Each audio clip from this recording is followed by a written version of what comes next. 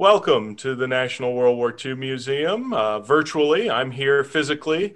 My name's Jeremy Collins. I'm the Director of Conferences and Symposia. Today, we're bringing this program to you with Hurricane Zeta a couple hours away from hitting. So I wanted to let all of our audience members know that we want to bring this program to you come heck or high water. Hopefully just heck. If we do have any interruptions, I wanted to apologize beforehand for the technical difficulties with the pending storm. But now it's my pleasure to get this program started by passing it on to the museum's Samuel Zemurray Stone Senior Historian and the Executive Director of our Institute for the Study of War and Democracy, Dr. Rob Citino, who will be leading today's conversation. Rob? Thanks, Jeremy, and welcome to everyone from beautiful New Orleans, Louisiana, quite literally in the path of the storm, quite literally perhaps a few hours from now in the eye of the hurricane. So we hope everything goes smoothly, and we're hoping, I like what Jeremy just said, heck or high water. New Orleans gets a lot of the latter, and we hope we don't get any today. Now, having said that, we are really excited about today's program. Every now and then, in my line of work, you get to interview an author whose work you respect and you feel like you've read every word he's published. And in the case of this particular author, that might be difficult. But Ben Macintyre is a writer at large for the Times UK. He's the best-selling author of numerous books: The Spy and the Traitor, A Spy Among Friends, the Great Betrayal of Kim Philby. What a great book that is. Double Cross, Operation Mincemeat, a book that I know many of our audience have already read. He's written and presented BBC documentaries of his work. He's a star in the field, I guess I would say, of espionage history. And Ben Macintyre, welcome to the National World War II Museum's webinar. Well, thank you so much for inviting me. I only wish I could be there in person, one of my favorite cities, New Orleans. So thank you very much for having me. Well, Ben, you're a master on this topic. Cloak and Dagger, Daring Do, and in Agent Sonya, I will just tell our audience, you really dish it up in style.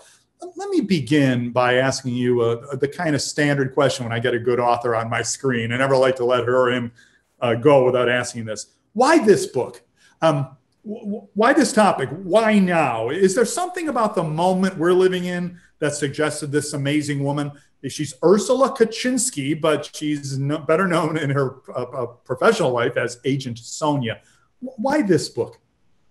Well, as so often with these stories, it was really accidental, my discovery of her story. I was researching a completely different story, which has always intrigued me, which is the story of an OSS operation, the predecessor to the CIA, right at the tail end of the war, when they began to parachute anti-Nazi Germans into the collapsing Reich to carry out sabotage operations and intelligence gathering, just as everything was falling apart. And this was operated from London.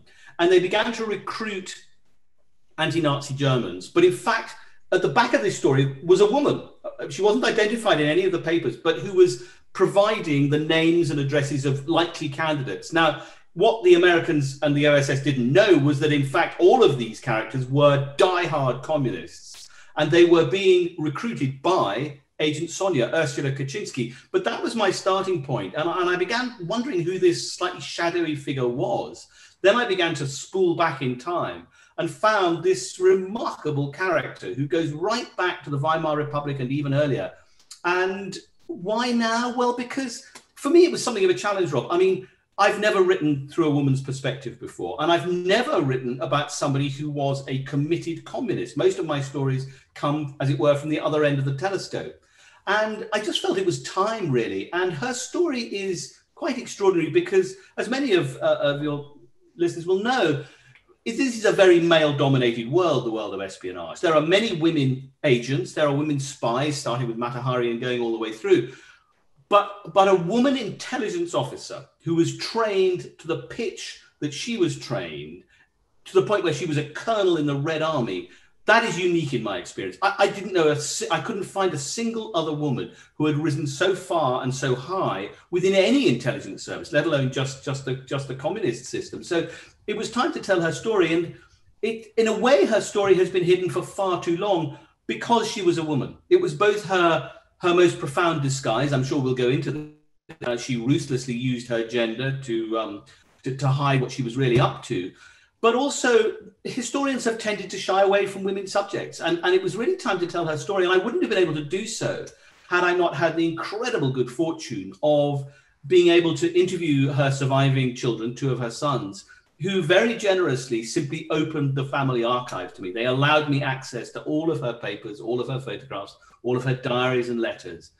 And so even though there I am, I'm a man, I've never, I haven't lived the kind of life that Ursula lived, I always felt that she was kind of with me in some way, sort of guiding me through this story. And that instead of trying to ventriloquize for her in some way, I kind of had her voice with me. And that was a great comfort in a way, and I've written the book without it.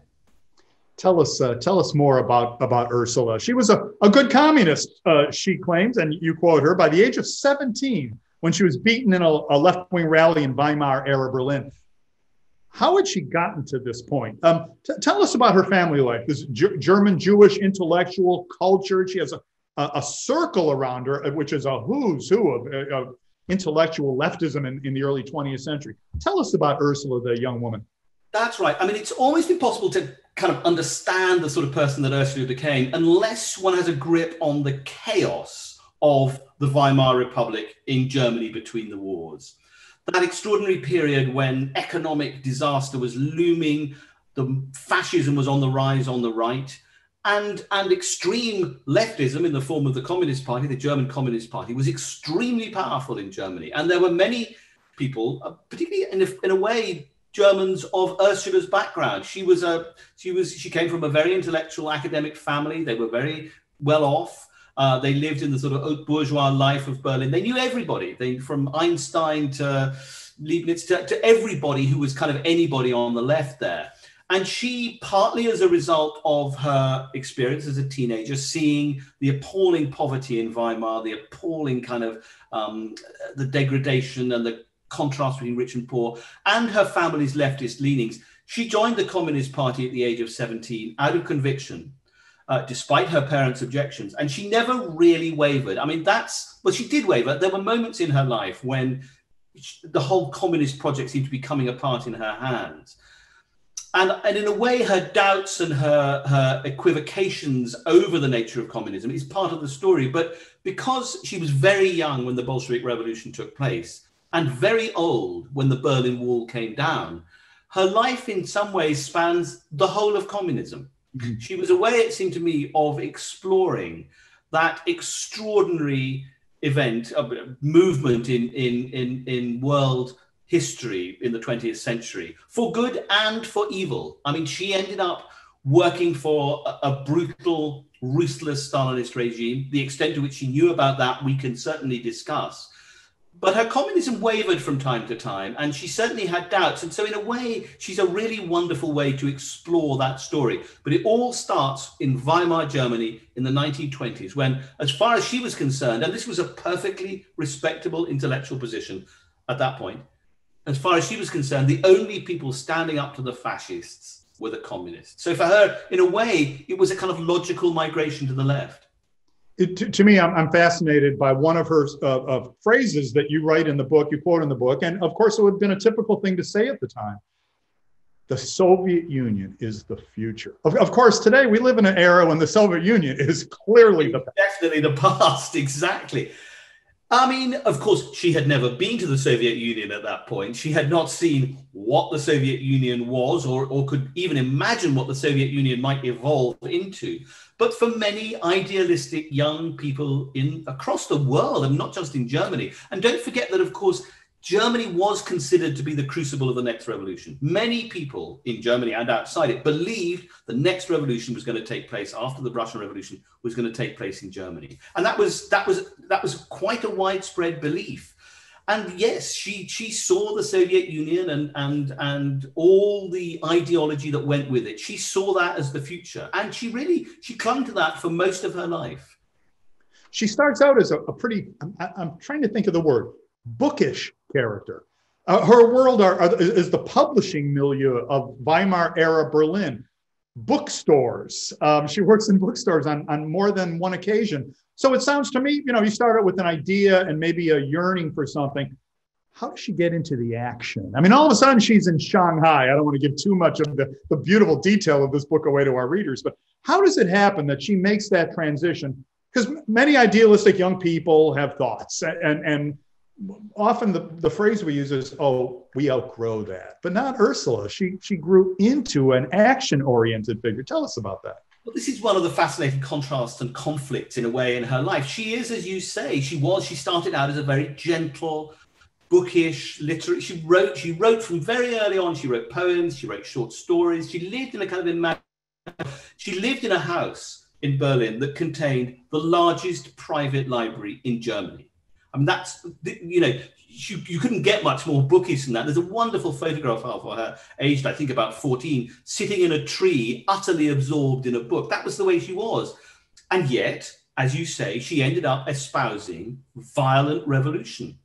During the Weimar upsurges and the battles between left and right, she got a gun. She learned how to shoot. She was ready from a very, very young age to go to war on behalf. And that was partly because she was seeing what the brown shirts were doing and the rise of the SA and the kind of brutality that she was seeing on the far right. So in a way, that's what makes her so interesting, I think, is that for the first half of her life, she is battling fascism, utterly on her side. You know, particularly during the war, when the Soviet Union and Britain and America are allied to try and defeat Nazism, she is an absolute heroine. And then, of course, history pivots around her in some ways. And with the start of the Cold War, she is spying against the West.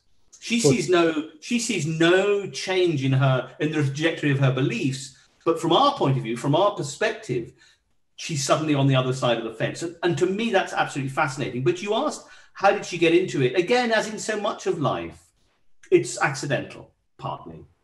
Right. She went to Shanghai. There were no jobs to be had although she did spend a brief period in America. She lived in New York. She worked in a bookshop in Upper Manhattan. So she had an experience of America, and it started a kind of love-hate relationship with the States that lasted for the whole of her life. There were elements of America that she deeply admired and others that she despised. But she ended up a man called Rudy Hamburger, who was a very talented young architect. And he was offered a job in Shanghai working for the British Municipal Council. And she went along. She was only 24 by the time she got to Shanghai.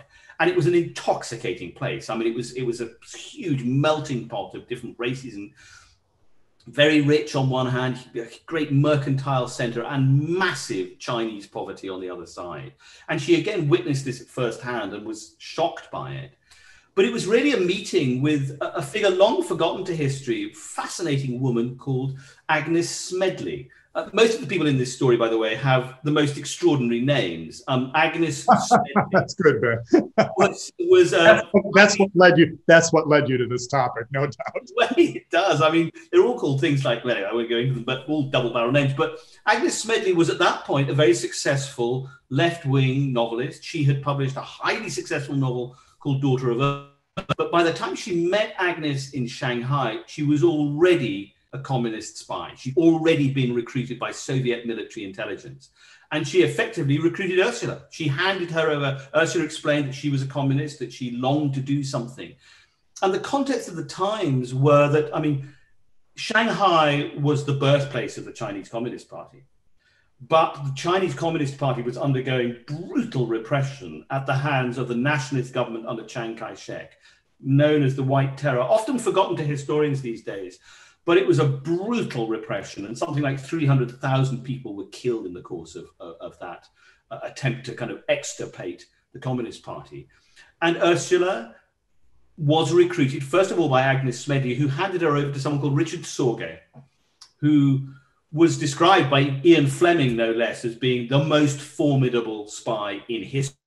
Acclaimed, but it can be substantiated. And he was the key Soviet agent in Shanghai. And the Soviets were bankrolling the communist underground, and Ursula was sort of brought into it. I'm trying to think of the way you put it best, Ben, when you said her domesticity was one of her greatest assets. So she's leading a double life. All spies from time immemorial have to lead a double life. She has a wife, she has a husband, and she's pregnant and then has a child by him. At some point, she's told by the party to leave him so she can pretend to be the wife of another man, and they pretend to be a family. I think of Lenin, who once said, a communist has no private life. You do whatever the party tells you. Is that what Ursula's about? She'll do whatever the party tells her? Not quite, because one of the things that I find so fascinating about Ursula is the constant tension in her existence between what she saw as her ideological duty to the cause and her responsibilities as a wife and a mother and a homemaker. And throughout her life, these two sides of her life were in constant tension. And even in old age, she continued to wonder whether she had been a good spy and a bad mother. And the reality was that the cause required her to put her family second. And she struggled with that greatly. She did it, but she always put them second. And she put them in mortal jeopardy. I mean, there's no doubt that we'll get to this part of the story, I'm sure, later, but when she was operating in Europe, had she been caught, not only would she have been murdered by the Gestapo, but her family would have been wiped out as well. So she was putting everybody at risk. And there's a very moving moment when she was writing about this, when she said, would I have, she said, I'm never going to give up my family again. I'm never going to put them at risk unless the revolution requires it of me. So she would have done it. Now, we find that in the 21st century, that the whole notion that a woman, that anybody, particularly a woman actually, would put her cause before her family as just terrifying, just against human nature. But bear in mind, there is a possible double standard here, because it's not a question that we would ask of male spies. Ever. We would never ask that question. You're right. We would never say, he was a bad father, but he was a great spy. That's not a distinction we make. But she did. And it really was, it's sort of central to her core. And I mentioned at the beginning that I had access to her private papers. And time and again, she interrogates herself on this subject. Was I a bad mother? Did I do enough? Did I look after them well enough? And of course, it leaves a legacy. Secrets always leave a legacy. And when her family, her children, found out what she'd actually been doing, and they didn't find out, bear in mind, until they were themselves in middle age. They had no idea that their mother had been a spy. And the discovery that she had lived this double life, as you say, that she had been someone completely different from the woman that had brought them up, that had a very long-term effect on the children. You've met the children as you began your discussion today. They were of extreme help to you in writing this book. I mean, you even said you probably couldn't have done it without them. Did you talk to them on this very, very sensitive point? I did. I mean, the two sons, she had three children by three different men at three different times of her life. All three of the fathers of her children were her co-agents. They were all communist spies themselves. Two of them were her sub-agents. One of them was her boss. So this world of domesticity and espionage entwined completely in this story. She did say at one point, I was no nun. She did. To be fair to Ursula, she followed her loves. She followed, including Richard Sorge, who was her first recruiter, who was her first great love. Again, there's a bit of a double standard here. We love our spies that live the lives, the male spies that live the lives of a sort of a Lothario, James Bond being the most cool. But actually, she was a woman. She was a woman way ahead of her time in that respect. But yes, I did interview the two sons, the two surviving children. They were both, only one of them, alas, is still alive. The older one, Michael, died earlier this year in his 90s. And I remember vividly a conversation I had with Michael. He was the most charming and lovely man. And I said, how tough was it to discover that your mother had all these secrets? And he said, it was really a very moving moment. He said, look, I've been married and divorced 3 times. He said, perhaps the problem is that because of where I came from, I never really knew how to trust anybody. And I found that really very poignant to hear from an old man nearing the end of his life. But another thing he said, which again, I was very touched by, he said, reading the book, and he only got 3/4 of it before he died. He said, I now feel I know my mother a little better. And I found that was very powerful for me. That's a beautiful. They do leave a legacy, these stories. Spies, secrets are toxic. Secrets are addictive. You're in a secret world, it's very difficult to give it up. But secrets are very bad for you. Secrets do, I know this, having written now something like 12 books about spying, and I'm fascinated by that world. These stories don't have a simple black and white moral conclusion. People are damaged by these kinds of stories and by what happens to them. And the children of Ursula are no exception. It might even be said, and again, having read a number of your works, Ben, that spies rarely, that the story rarely comes to a happy ending, in a sense of you're a hero and you ride off in the sunset to the accolade of the masses. That's precisely what doesn't happen. You tell lies your whole life, and I wonder if at moments it's difficult to remember which lie you're living at the current time. I think that's exactly right. It's easy to tell one lie. It's very, very difficult to tell compound lies, to remember the lie that you told before. And it has a denaturing effect. I have no doubt of that. I mean, spying is such a strange profession, really, because, and this sounds like an odd thing to say, given how much I've written about it, but, spying often doesn't make very much difference. Spying often, one side knows what the other side is doing and it all balances up. But very occasionally in history, and many of your listeners will know this, it makes a huge difference. Operation Mincemeat is a good example. The deceptions that cover the Normandy, Enigma is another one. And Ursula actually is one of a very small pantheon of spies who really did affect the course of history. And we'll come to that in a moment. But her intelligence on the building of the atomic bomb, that she passed to the Soviet Union, materially affected world history. And that makes her, again, quite exceptional, I think. You have a moment in this book where Ursula Kaczynski, codenamed Sonya, Agent Sonya, has come from a very genteel, as you say, haute bourgeois, upper middle class background in Berlin, cultured and educated. And she's actually helping communists in Manchuria, helping them build bombs for acts of sabotage against the Japanese. You have a great story in there about an ammonium nitrate purchase, which our audience might know is one of the crucial ingredients in most kinds of high-grade explosives. Can you relate that one to our audience, please? Well, one of the many things that Ursula was trained in when she went back to Moscow, she went to a special spy school in Moscow called the Sparrow School. She was trained in radio technician work, how to build a radio, but also in sabotage, in bomb making. She was an expert bomb maker. And one of the things she had to do in Japanese occupied Manchuria. So this was the situation when the Japanese had moved into Manchuria and the communist underground was running partisan warfare against them. And Ursula was helping them. Ursula was their main link with Moscow. She was providing money. She was sending messages back and forth. It was dangerous.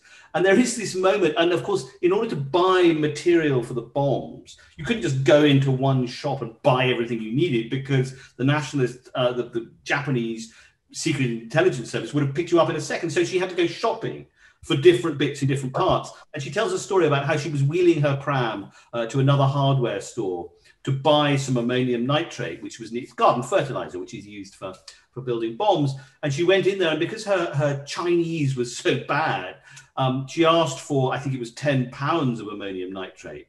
And the shopkeeper misheard her and gave her an enormous 100-weight sack of ammonium nitrate, which she stuffed in the pram and put the baby on top and then wheeled back home again, and realized she wasn't going to have to go shopping for a while. So it kept the bomb makers going. Who knows what those bombs were used for? I mean, the Chinese partisan underground did enormous damage to the rail network that the Japanese were trying to keep going. So maybe I think Ursula's accidental purchase probably again had quite an impact on history. You're looking at the author's ability to write a good set piece, Ben. I appreciated the baby on top of the sack of ammonium nitrate going back to the sabotage mill and building the bombs. It's really an astonishing story. And again, that ability to live in two worlds at once. You're caring for your child and you're buying explosives at the same time. But it's almost impossible to underestimate the degree of peril she was in. I mean, the Japanese Kempeitai, the secret police, were brutal and highly efficient, and they were all over this. They were digging out the communist underground. But an extraordinary photograph in Ursula's collection of the little house that she lived in. And if you look at it carefully, you can see the two bamboo poles. She climbed onto the roof and erected her own aerial to use her radio transmitter with, and you can see the poles that she's lashed to the chimney stacks at the end of this little house. How she got away with it, how the Japanese failed to spot this, is extraordinary. I mean, it has to be said of Ursula, she was incredibly lucky. We are the National World War II Museum, of course, and I would like to turn now to Ursula's activities in the Second World War. Ursula Kaczynski, Sonya's wartime spying activities. Which ones do you think were most significant? You've already referred to one, but I wonder if you can talk us through that a bit. It is for our audience. It's the meat of the book, and it's, to me, some of the most interesting portrayals of the entire book. Well, she is redeployed to Switzerland. She's sent to Switzerland right at the beginning of, actually just before war breaks out, with the task of running agents into the Reich. She is to recruit people and send them into the German Reich to extract as much military information as they can. And she ended up, she built herself another radio transmitter. She set herself up in an idyllic little chalet in the Swiss mountains overlooking Lake Geneva. It looks like a picture postcard. It's a beautiful place. And there she set up with her now 2 children, with another child by another man. And she began running really the most important communications network with Moscow. I mean, there were lots of spies operating out of Switzerland, and she recruited her own. And they were known as the Red Orchestra, or the Red Chapel, the Rote Kapelle. And they were producing information from inside the Reich that was being sent to Moscow that was of huge importance. I mean, she linked up with other spy networks there, but she was one of the linchpins of it. And the story that astonished me, that I'd never come across before, and I don't think anyone has, was her plot to assassinate Hitler. She came very close to assassinating Hitler. She'd recruited 2 British communists who'd fought in the Spanish Civil War before coming there. Her family moved to London to escape the Nazi persecution. And she recruited these 2 men, both Englishmen, and she'd sent them into the Reich. So this was before the outbreak of war. And one of them had discovered that the restaurant he was going to was also Hitler's favorite restaurant. It was called the Osteria Bavaria, and Hitler would dine there every time he was in Munich. And he mentioned this to Ursula, who immediately said, well, that's an opportunity. And she reported back to Moscow. And the plan was they were going to get a bomb. She would build a bomb. It would be put in a briefcase and then put next to the very flimsy partition that divided Hitler's sort of semi-private dining room from the rest of the diners. And they were going to blow him to smithereens. And this plot was weeks away from being put into action. I mean, it would have happened, and it had a better chance of working than almost every other assassination plot I've discovered. I've read about in the war, and it was stopped because of the infamous Molotov-Ribbentrop Pact. That the moment when Nazi Germany and Communist Soviet Union struck an alliance, not an alliance quite, but a non-aggression pact, not to attack each other. And at that moment, the day after that was agreed, Ursula received a radio message saying, cease all offensive operations against Germany. So she had to scupper this assassination plot. Who knows what would have been the future of the world if she'd been allowed to carry it through. This is Munich's Osteria, Hitler's favorite restaurant. He'd go and have a bite of ravioli, a little vegetable on the side, and frequented the place.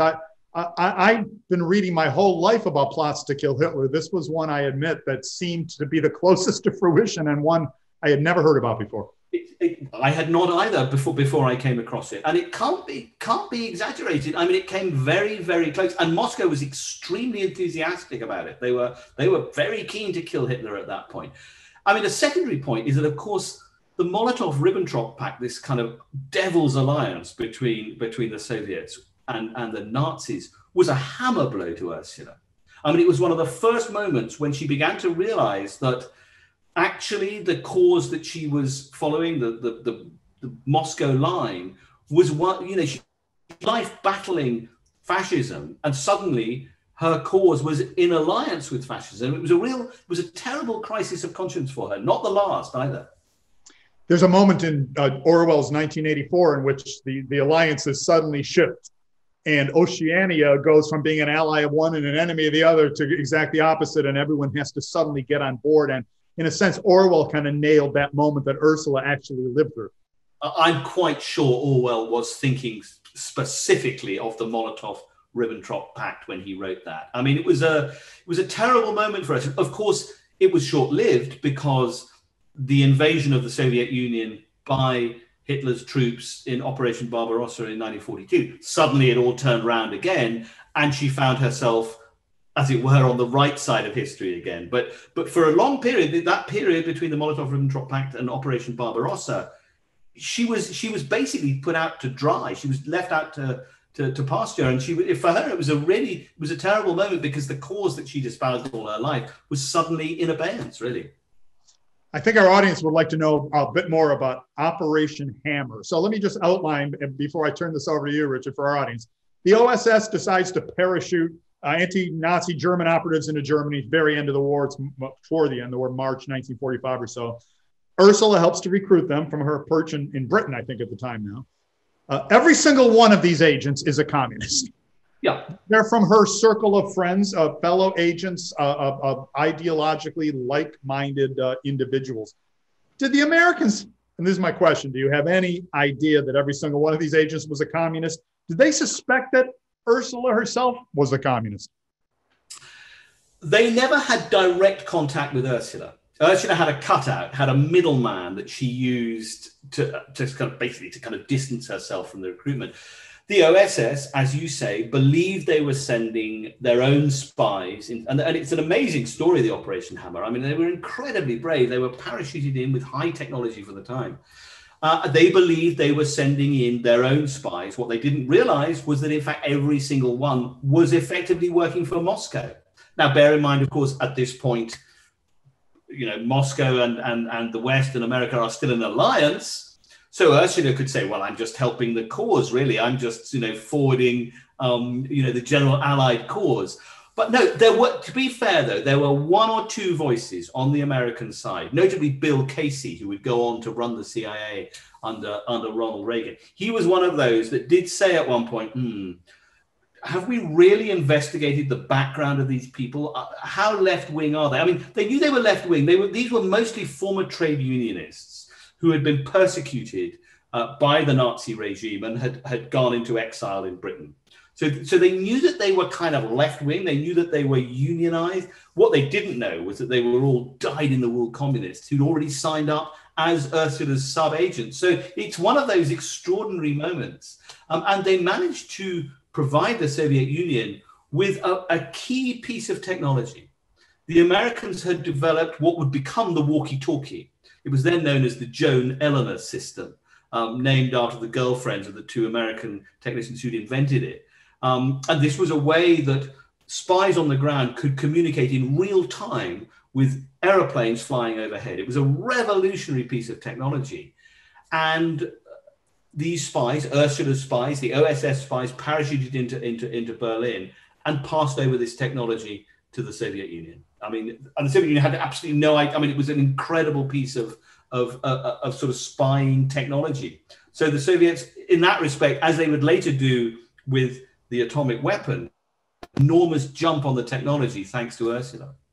Let's move into that very area, if you don't mind, Ben. Perhaps the most significant espionage contact that our subject, Ursula Kaczynski, made in her life was Klaus Fuchs, the famous nuclear spy. Can you tell us about their collaboration and perhaps how important was Ursula Kaczynski to the Soviet development or the rapid Soviet development of a nuclear weapon?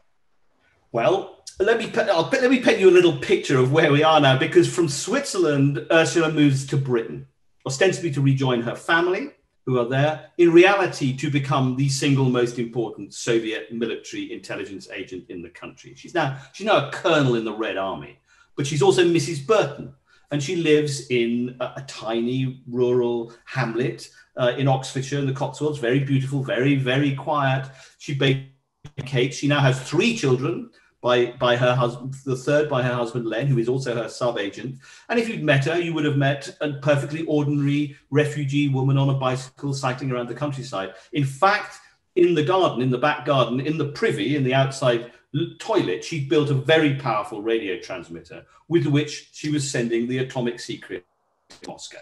Because Ursula was running not just Klaus Fuchs, Fuchs was the most important, but she was running a whole network of spies inside the British atomic weapons program. So when she was cycling off into the countryside, she was actually often going to meet Klaus Fuchs. Now, Fuchs was a German physicist, prodigiously talented, also a secret communist, who believed that it was unfair that Britain and America were developing an atomic weapon while in an alliance with Moscow, but not sharing it with the Soviet Union. I mean, it was a very simple, a very naive philosophy, if you like. But he was handing over really the crown jewels of atomic research. He handed over something like 570 pages of documents relating to really the blueprints for how to build an atomic weapon. I mean, they were so complicated that Ursula couldn't even code most of them. They were all, so she would take them, she would actually put them in a dead drop site, which, believe it or not, was a hollow tree, 3 trees beyond the crossroads outside Great Rollright, her little village. And there they would be picked up by her Soviet handler, who was a diplomat working under diplomatic cover in London. And when the Soviets detonated, I mean, latterly, Fuchs moved from Britain to the Manhattan Project in America. And when he did so, Ursula handed him over to another controller in New York and then in Los Alamos.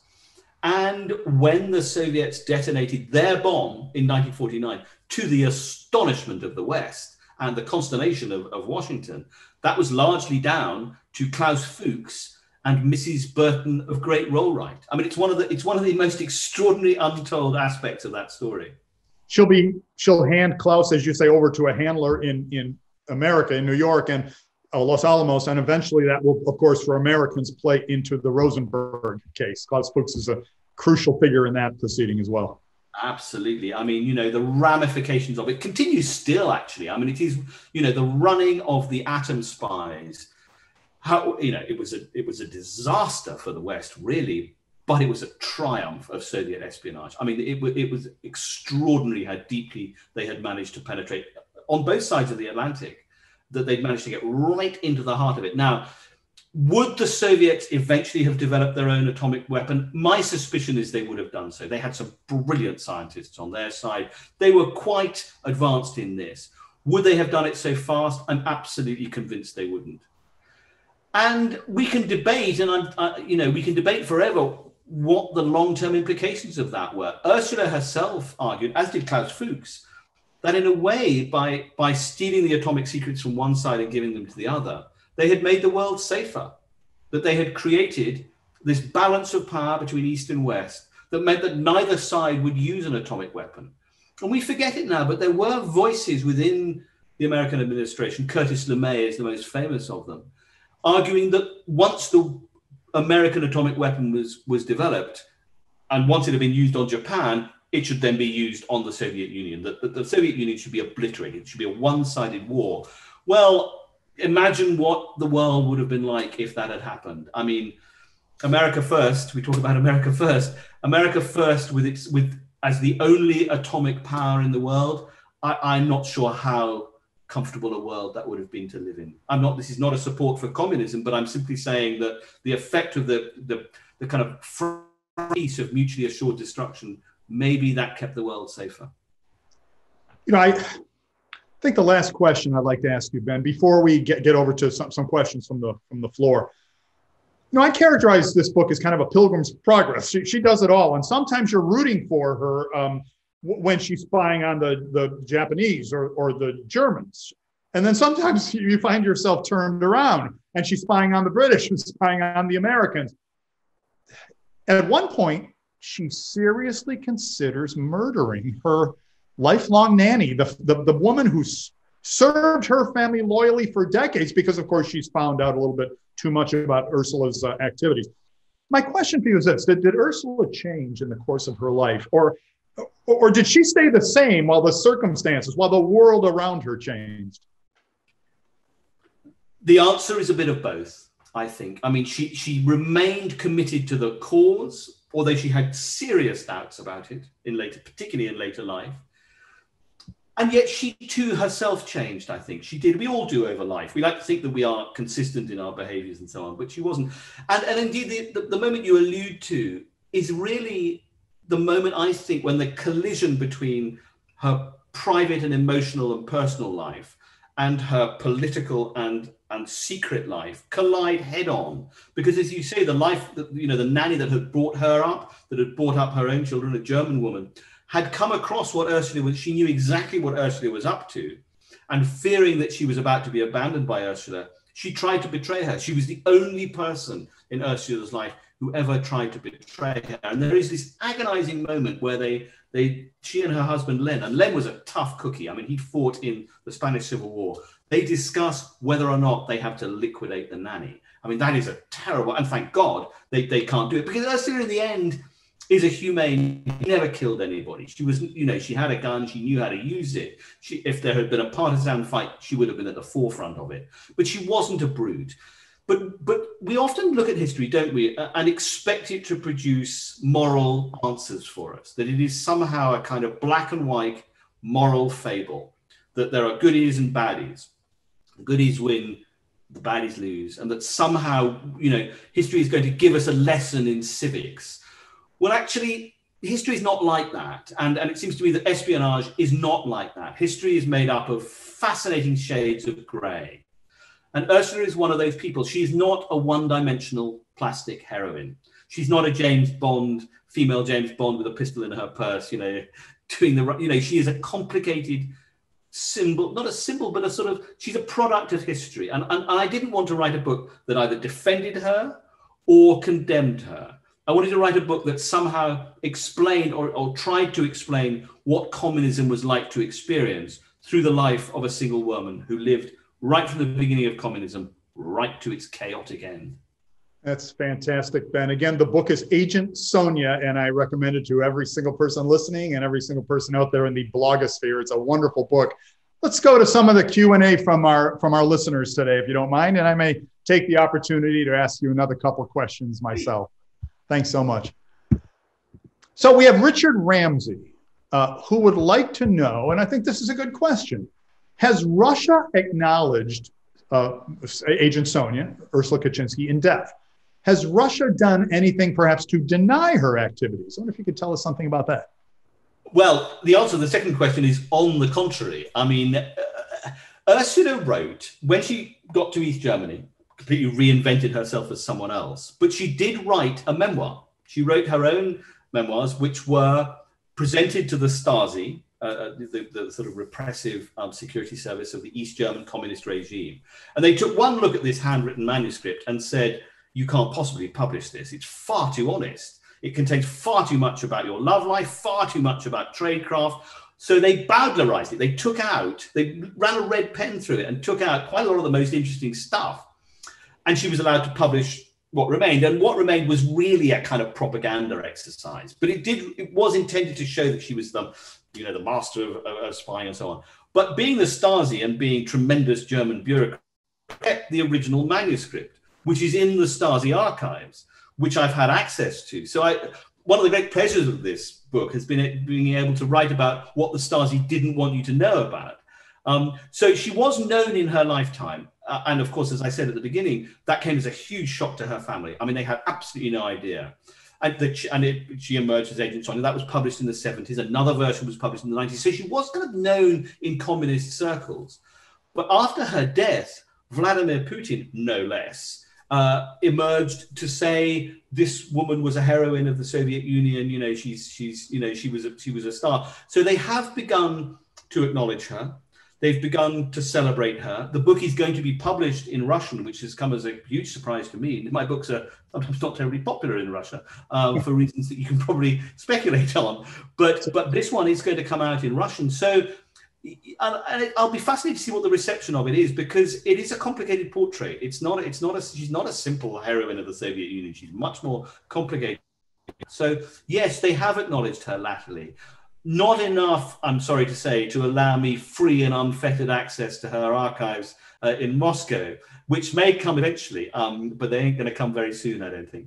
Richard Ramsey has another really good question, and I would like you to address this, if you don't mind. What was Ursula Sonya's life like after the war? I found those portions of the book to be just fascinating. How does a spy retire? I mean, the astonishing thing is that once she got to East Germany, and I won't give it away for your listeners, but there's a moment of escape. I mean, because MI5 eventually get onto her, and she does get out. So she arrives in East Germany, and she gives up the spy trade. Now,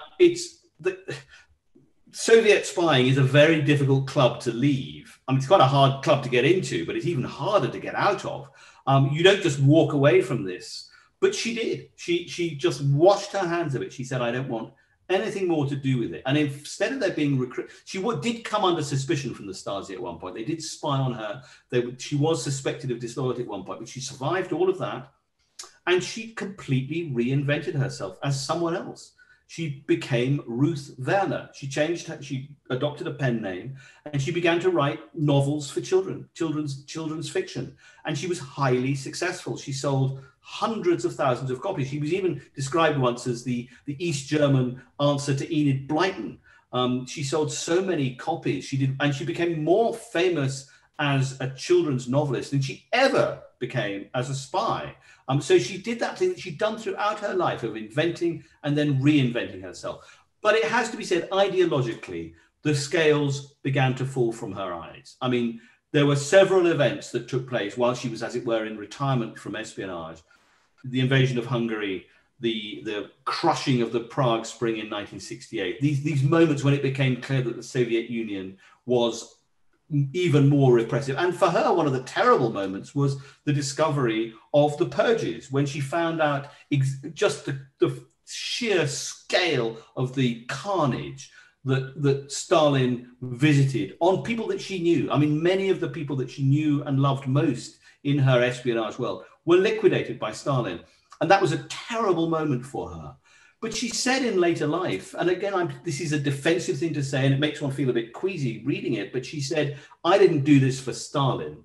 I did this for an idea. I did this for a cause." And I still, even in her 90s, she was saying, "I still believe in that cause." So interesting. I mean, you know, like many old communists, she looked back and she said, "It's not the fault of communism. It's the fault of the people who have tried to bring it about in the wrong way." So she blamed people, not the idea. And that was often the sort of slightly sort of queasy defense that old communists would come up with.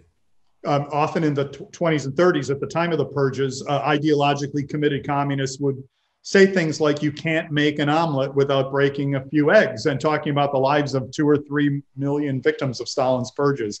It sounds, at least Sonya at least was able to somehow come to a realization later in life.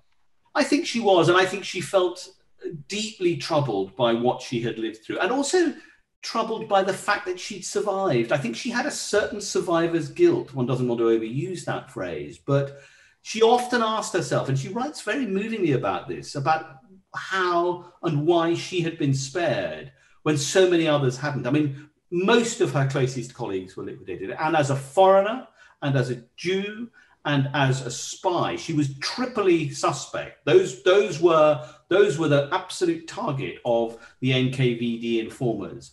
But it's fascinating that not only did she never denounce anyone else, she was never denounced herself. And that, I think, is interesting, because that was the currency, if you like, of survival. You survived in Stalin's Russia by saying, "I'm innocent, but Ivan over there, or my neighbor, or my brother-in-law, or even my family," you survived by fingering someone else. She never did, and she was never denounced herself. And I think that is, in a way, a tribute to her character. She was able to inspire quite extraordinary loyalty among her friends and colleagues. We have a question from Facebook from a Catherine Bell, and a good question for you, Ben. Of all the spies you've written about, which do you think was the most clever? Which was your favorite? And Catherine also wants you to know that she loves your writing. Oh, thank you, Catherine. Okay, which was my favorite? And which they're two different questions. So my favorite is still, there was a character that started me off who was called Eddie Chapman, and he was Agent Zigzag, and he was a proper crook. He was an absolutely professional con man and safecracker, and he was recruited by the Germans while in the Channel Islands, and he was highly trained by them as a German spy, parachuted into Britain in 1942, and immediately swapped sides. Immediately went over to the British and said, "Well, I'll spy for you against the Germans." And he's a tremendously bad person in all sorts of respects, but he's a wonderful character, and he was a proper crooked opportunist. And had the Germans won the war, I think he would have simply have flipped over to that side. But his life is full of adventure, and he kind of set me off in a way on this story. Who was the cleverest? Who was the cleverest? Well, I mean, Kim Philby was pretty good at this. I mean, we were talking earlier about the ability to remember compound lies and to remember what deceits you've already launched. To coin a phrase, nobody did it better than Philby. I mean, he was really good at it. But then also, the bravest would probably have to be either Ursula. I mean, you know, to put your own life, to put your family at risk like that, that takes a rare, raw kind of courage. But the book before this, the one I wrote about Oleg Gordievsky, who was a Soviet KGB officer who spied for the West for a dozen years from deep inside the KGB, that took a particular kind of bravery to be inside the Soviet machine, knowing that at any moment you had one tap on the shoulder, you would be arrested, tortured, and killed. That for sheer steel bravery, hard to beat Oleg Gordievsky, I think. We have a question from Richard Goldblatt, and it's a good one. How much did intelligence provided by the Red Orchestra, the Rhodes a cappella, contribute to the Red Army's victory at the Battle of Kursk? If you wish to broaden that, I mean, like you said that Ursula's intel was really valuable. Did it often get down to the level of the operation in the field? Did Ursula or did these spies we're talking about materially impact events on the battlefront? It's a really good question, and one that is still debated, is the extent to which the Soviet espionage system inside Germany materially altered Soviet policy and strategy in the battlefield. And it will be endlessly debated. And I'm not really an expert on that. One has to bear in mind that Ursula was gathering this information. She was transmitting this information. She wasn't actually gathering it herself. So her job was not to analyze its importance or its status. It was simply to send the raw material over. So her job while in Switzerland is closer to that of a courier and collator and a kind of radio operator. Really, she was at one point she was the only radio operator operating out of Switzerland. Did she know the value of what she was sending? I don't think she did really, and she didn't really see that at that point as being her role. I would argue that yes, it did have a material impact at Kursk. They were also able, these networks of spies, to give chapter and verse on the build-up of military forces inside the Reich, the disposition of military forces inside the Reich. That was incredibly useful to Stalin. But Stalin, and it's a fascinating thing about Stalin, is that he didn't really trust spies. He tended to disbelieve, because he was such a paranoid and extraordinary person. He tended to disbelieve the intelligence that he was receiving. That also went for the extraordinary material that Richard Sorge, who ended up in Japan, who gave warning of Operation Barbarossa, which was really ignored by Stalin because he just didn't trust spies. And I always thought the greatest example of that was the Cambridge Five, this extraordinary amount of material that was being sent from British spies in Britain before and during and after the war. And it was of such good quality that Stalin and his analysts believed that it all linked up, and therefore it must be untrue. So one of the greatest sort of spy halls in history ended up in Stalin's wastepaper basket because he didn't really trust spies. So you've got that interesting balance there, I think. Good question from Kay Shoemaker. How did you come across her children, and how would you describe them? How was that contact made, Ben? Well, it was fascinating, really. I mean, I discovered that two of the three children were still alive, the two sons, one in his 80s, one by that point in his early 90s. And I found them in the telephone book. I mean, that's often how these things happen, is you sort of trawl around enough, you find them. And I approached them with some trepidation. I mean, both the sons came to East Germany with their mother. The eldest son, who was at Aberdeen University at that point, who was already in his 20s, came a little later.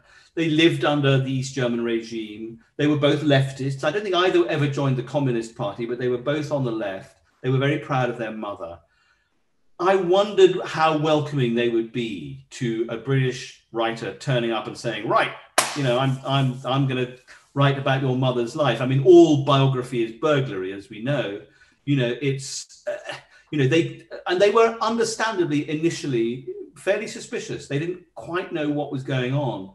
But I got to know them, and after a while, I went to meet both of them. I was introduced to them. I went to see them several times. And as time went on, and it's been a long project, they became really very generous. And in the end, they turned out to be those wonderful sources that you always wanted in a story like this, they simply turned up with boxes of material, metaphorically, and said, help yourself. We'd love to see what you write.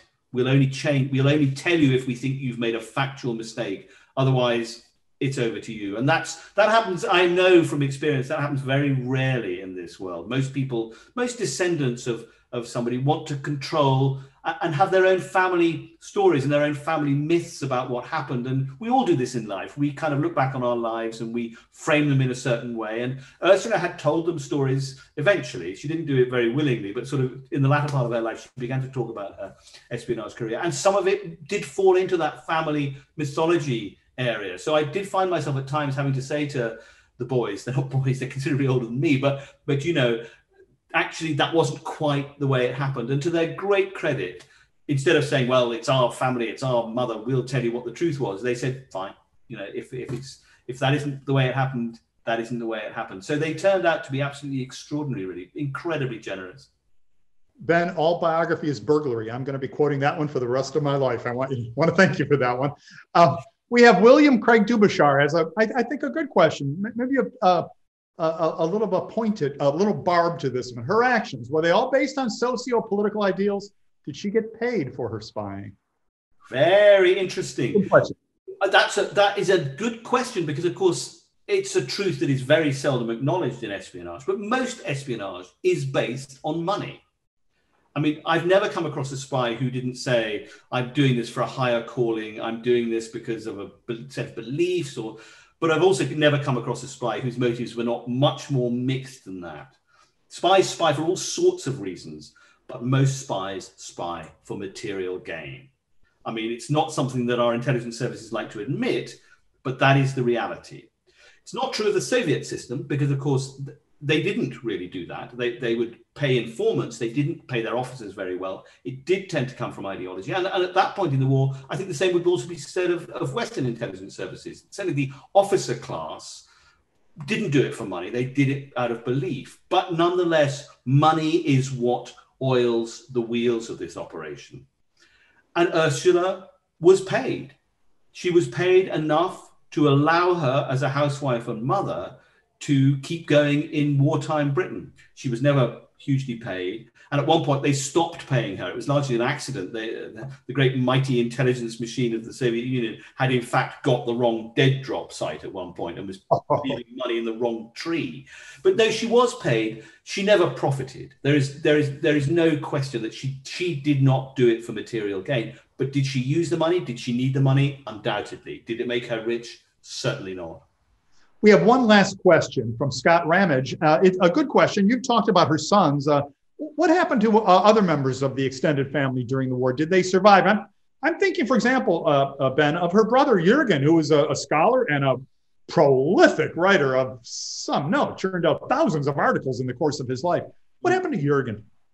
Jürgen also, well, the entire family got out. Well, not the entire family, but her immediate family got out of Nazi Germany just in time. I mean, they were absolutely targets for the Gestapo. They were on there. They ransacked the house several times. The father had already managed to escape to Britain. The mother took the children, the girls, there were 5 of them, and got them out too. Ursula was already out. Jürgen, by this point, had already moved to Britain. And they became British. Most of the family, most of the daughters of the family married Englishmen, and their families are still around in London, where I'm talking to you from. Jürgen, in fact, before Ursula went back to East Germany, I mean, he'd also been a paid Soviet agent. I mean, he had his own spy story, which is interwoven with Ursula's. And so he was providing intelligence to the Soviet Union right from the beginning, including some very important American information that he was gathering as part of the strategic bombing survey. So he was right at the heart of this too. And he went to East Germany before Ursula, and he lived there till the end of his life. And so the 2 eldest siblings ended up back in East Germany and became really pillars of the sort of communist world there. Although Jürgen was so mad and difficult that he kept of the authorities, and the rest remained British. So you have a kind of a British part of the story and a very German part of the story. And there is a very tragic part of the story because there were parts of the extended family, almost all of the rest of the extended family were rounded up in the Holocaust and murdered. So Ursula's determination to battle fascism came from the heart. It came from what she had seen happening to her family. You know, Ben, we've come to the end of our hour together, unfortunately, and I know the audience agrees with that as well. I love this book. I know that readers everywhere are going to love it too. This is a book where arrested spies really do reach into their pocket and pull out an incriminating piece of paper and swallow it, where that nice lady living next door may be, packing the ammonium nitrate in her basement. It's Agent Sonya. It's out now with Crown, and I can't urge our viewers strongly enough to get a copy of it and read it. Thanks so much for spending time with us today. It's been a great pleasure. Thank you so much for having me on. Brilliant. Thanks, Ben.